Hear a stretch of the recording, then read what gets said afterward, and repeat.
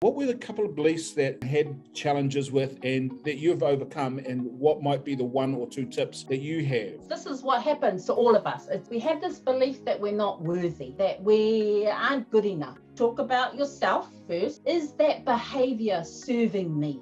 If it's not serving you, if it's not serving your whānau, if it's not serving the greater purpose of where you want to be, get help. It's okay to ask for help. That emotional loop, is not an entrepreneurial skill. That'll keep you in your comfort zone. You need to step out, get uncomfortable. That's when you know you're growing. If you feel comfortable right now, sitting back thinking, oh yeah, this is all good, you're not growing. When you get uncomfortable, when you feel confused, when you don't know what to do, celebrate that. That's growth.